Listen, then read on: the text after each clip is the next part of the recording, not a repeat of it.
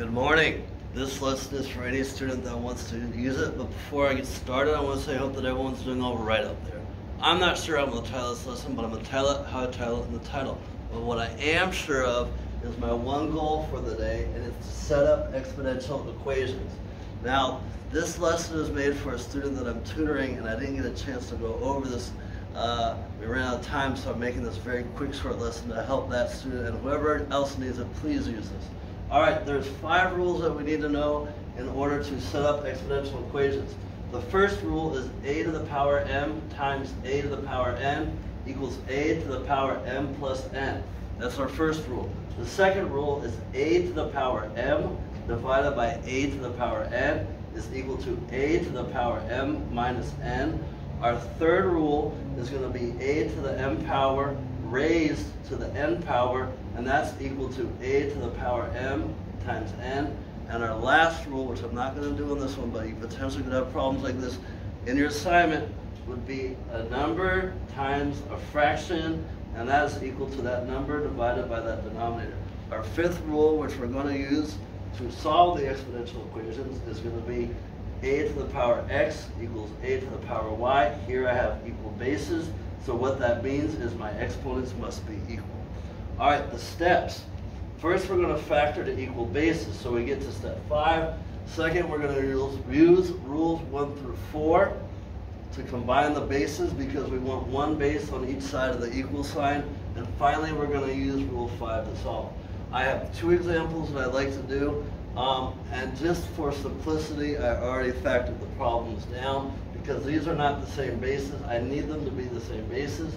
So let's go ahead and use the pre-factored problems, but again, just follow these steps and you should be okay. 8 turns into 2 to the third power raised to the power x, and 64 turns into 2 to the 6th power. I can now use rule 3 because I have parentheses, so this becomes 2 to the power 3 times x, and that's equal to 2 to the power 6. So now I have equal bases, and I use rules 2 through 4 to combine my bases, and now I'm going to use rule 5, which says if I have equal bases, the exponents must be equal. So now I get 3x is equal to 6, divide out the 3. So my solution to the first problem is going to be x is equal to 2. It's a little bit crowded. I'm using the whiteboard for the class I'm subbing, so it's a little bit packed.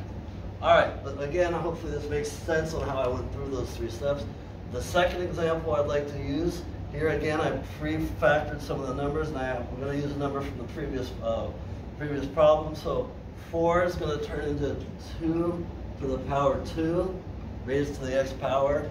8 is going to turn into 2 to the power 3 to the x power. And 32 is going to turn into 2 to the power 5.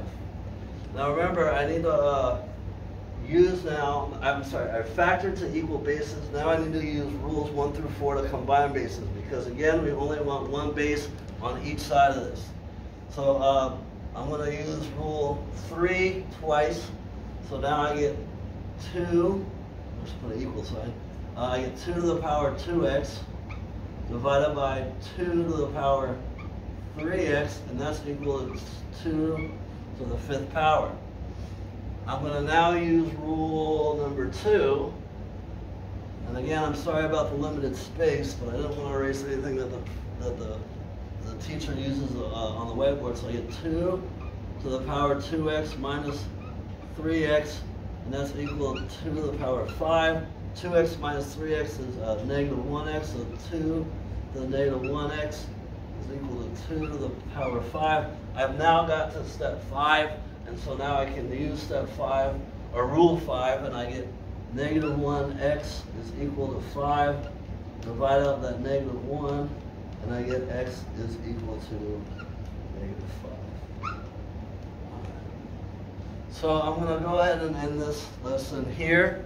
Hopefully this helps and clarifies how to set up exponential equations to solve. You really only need to use those 4 rules, and then once you get to equal bases, you can implement Rule 5. So again, I'm going to end it here. I hope everyone's doing all right out there. Have a great day, everybody. Bye-bye.